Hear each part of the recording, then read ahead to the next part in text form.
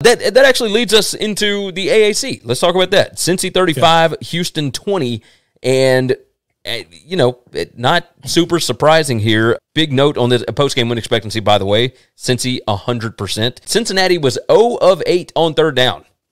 0 of 8.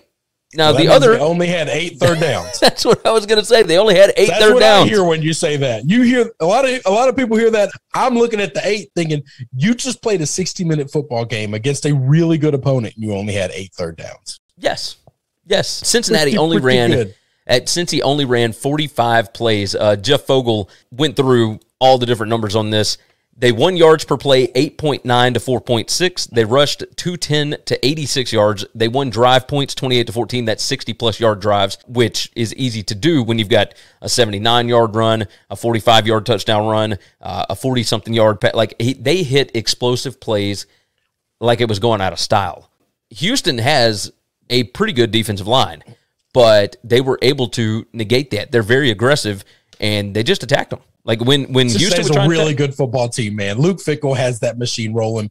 This is the best game Desmond has played. Maybe not all year, but pretty much all year.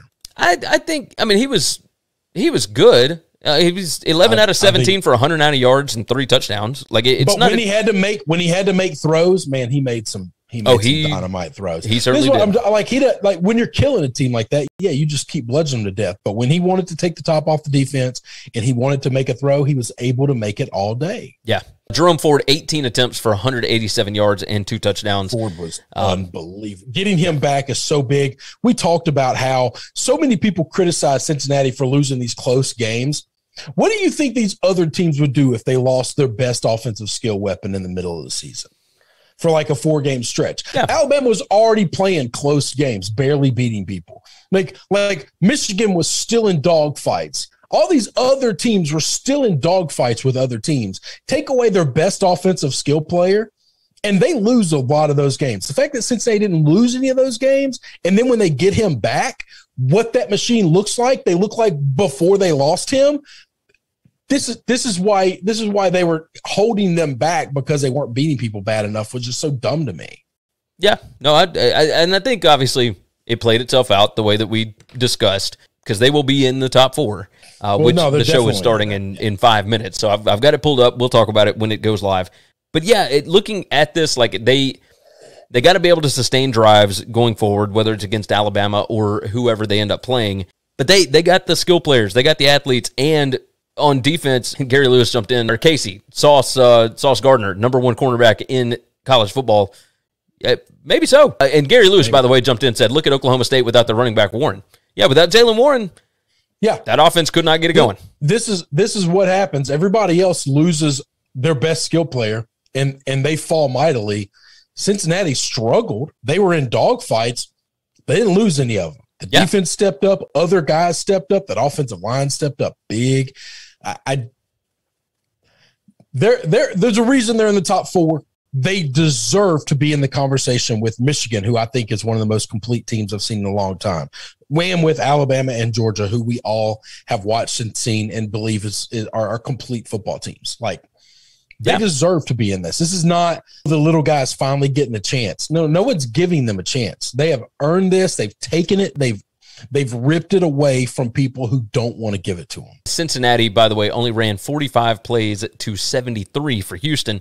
Cincy had 8 sacks. They did not turn the ball over, and Cincinnati was able to put up the 35 points there and 400 yards of total offense in only 19 minutes and 41 seconds time of possession. That's right.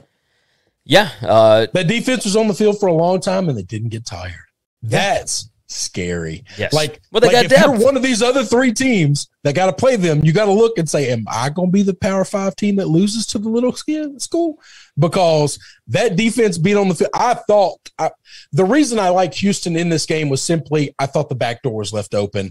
10.5 and ended up closing at like 11.5. I thought the back door is going to be open for this cover. And it was. And with Cincinnati's defense being on the field, the entire game, 3 full quarters worth of Cincinnati's defense being on the field almost. I thought it's only time before Houston makes a play to get something in the end zone to get the back door in. and they couldn't do it. Cincinnati's defense didn't get tired. They didn't look exhausted. And at the end of the game, they were still blitzing and getting to the quarterback and getting tackles in the backfield and pressure on the offense like they were in the first half. A lot of people in Nippert were very impressed with the atmosphere, said it was the loudest they've ever heard it. That third quarter run that they had where they scored 3 touchdowns at just back to back to back, that was the backbreaker for Houston. You know, this is why we have to get to 12, and this is why first-round games have to be played on home field advantage. Oh, yeah. No, I'm totally with that. When they expand, it's got to be. Cincinnati did. Now the atmosphere in Atlanta, but you have 2 monster schools, 2 monster fan bases.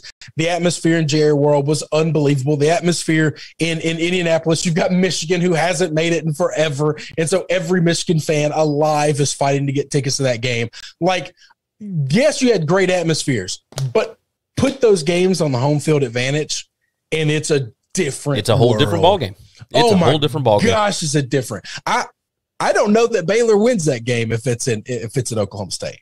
Oh, I agree. 100%. If it's in Stillwater, Baylor's not taking that game. That's a different outcome. It is. Home field mattered this year. Like, you can look at numbers and say that it didn't and whatnot, but like in big games, it did. Home team the won. Board, it's anecdotal.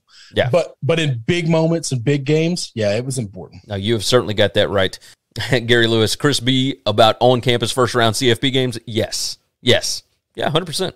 When I saw the Cincinnati game, and what hell, last year, 2 years ago, sorry, I went to the Memphis-Cincinnati game here in Memphis. It was unbelievable. Yeah, AAC Championship. And that's little old Memphis. You got that right. Thanks for listening to the Winning Cures Everything podcast. The website is winningcureseverything.com, and if you want to connect with us, we're on Twitter at GaryWCE, at Chris B. Giannini, at Winning Cures, or you can email us, Gary at winningcureseverything.com or Chris at winningcureseverything.com. Subscribe everywhere you need to subscribe, and we'll see you soon.